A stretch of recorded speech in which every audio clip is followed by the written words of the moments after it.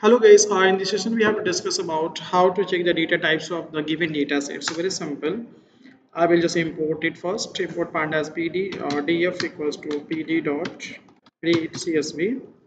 Okay, read csv, and here I read my file like of null dot csv,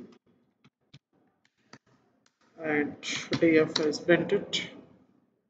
So I'm able to get my value here. You can see. So I want to check the data type. Like in previous video, I have seen how to check the null values and make the sum of the null value column wise. So same again, I will just use a print here. Print function print df dot d types. D types. And on this types as should be there.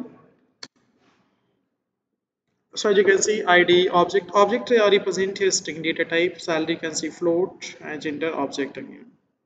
Okay. So this is where you can check the data types. Okay, so I hope you like it. Thank you so much.